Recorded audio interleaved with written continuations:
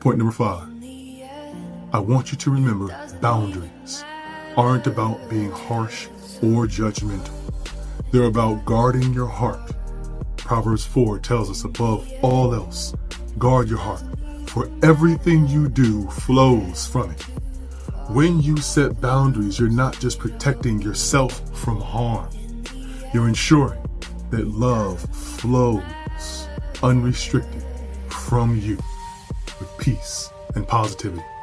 Boundaries allow you to keep your heart open while still being protected. They help you give your best self to those who are deserving of it and prevent the negativity from those who are not deserving of it. It's you being selective about the energy you receive and you give. You controlling what you can't control, letting go of the things you cannot. So in solitude, commit to your personal standard and boundaries.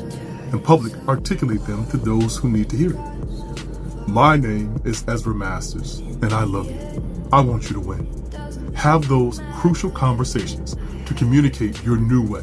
Expect new accountability partnerships. Be consistent in the newer, healthier you, and go win.